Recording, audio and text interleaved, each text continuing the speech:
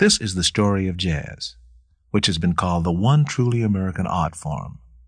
Scholars and musicians never seem able to agree on an entirely acceptable definition of jazz. And someone like Louis Armstrong or Fats Waller or some other jazz personality is always being quoted as saying that if you have to ask what jazz is, you'll never know. Jazz is essentially a way of playing music as well as a specific kind of music. Listening is probably the best way of getting to understand it. Jazz is the sound of Louis Armstrong, one of its first great artists.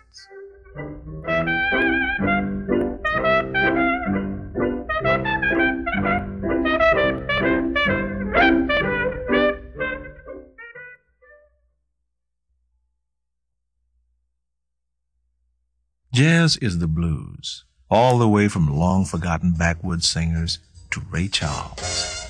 Let me tell you about a girl I know. She is my baby and she lives next door. Every morning before the sun comes up, she made my coffee in my face. It's the big band music of the swing era and the clarinet of Benny Goodman.